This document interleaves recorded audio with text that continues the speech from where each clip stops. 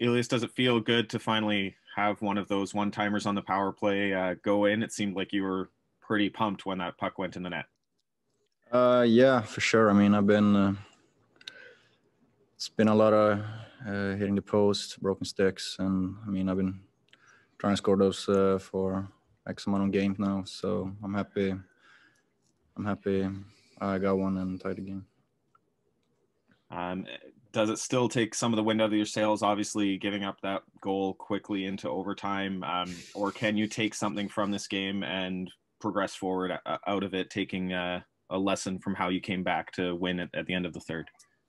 Of course, it's strong of us to come back and tie the game, but I think we have a lead coming into third. I think there's some plays that we want back.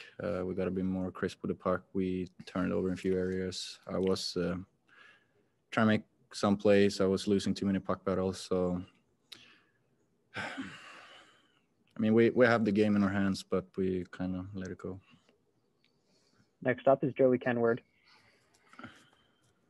Brandon, maybe just to follow up on what Elias said there, is that a case where with how this game started, it's frustrating not to have come away with 2 points, or based on how it ended, that you're happy to have gotten at least a point for your efforts?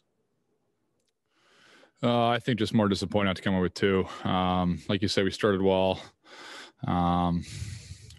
Played a pretty solid game all the way through. I mean, PD touched on, we had a few too many turnover things that kind of fed their transition. They're a pretty quick team on the transition. A lot of forwards that could really make plays, and a lot of plays through the neutral zone they make. So when you turn them over to them, it kind of makes their job a bit easier.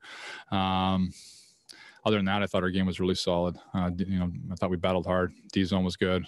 Made some good plays in the offensive zone.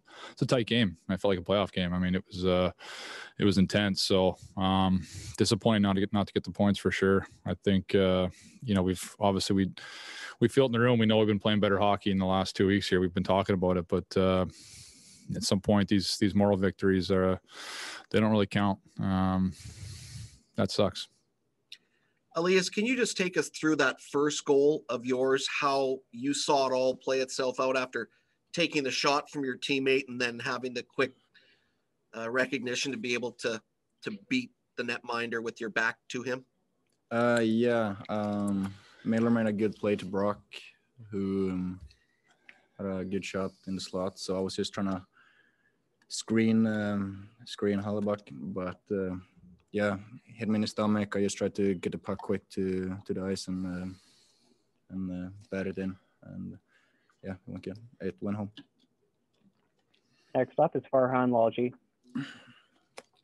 I lost both of you guys. Brandon, you just said these moral victories don't count. You've had 7 good games and not necessarily a ton of points to show for it. How tough is it to stay with it when you see the math, you see the standings, you know where you guys are at right now?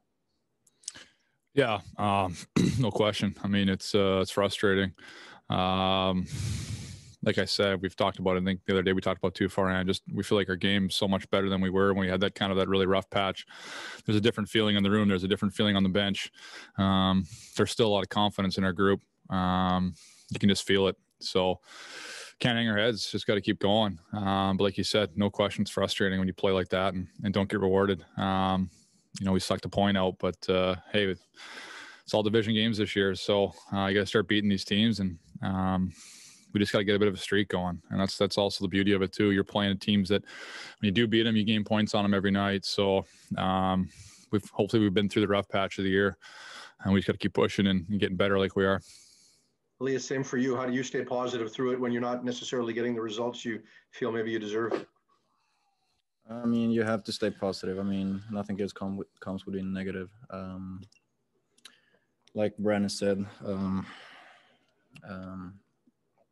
hopefully this rough 2 weeks I think we could have had a lot more wins, but I mean, it's not bouncing our way. It's not going our way, but like you still got to keep our heads up and just be ready for the next one. No need to look back, and just got to keep moving forward. We'll go now to Gemma Carson-Smith. Hi, guys. A lot of penalties in the third period there. What does that do to the game? Does it interrupt the flow or the rhythm at all when you've got that many whistles? Yeah, I mean, it's just part of the game, I guess. Yeah, I thought over the last 10 days here, probably 5-6 games, our penalties have been down quite a bit, so that's been good. You know, it sucks to take that one on the third they score on it, but that's the way it goes sometimes. And then our power play gets one, Petey gets one there at the end to tie it up. So anytime there's power plays, penalty kills, it takes the flow out 5-on-5 a bit. But the game felt pretty smooth all the way through up until that point. Thank you.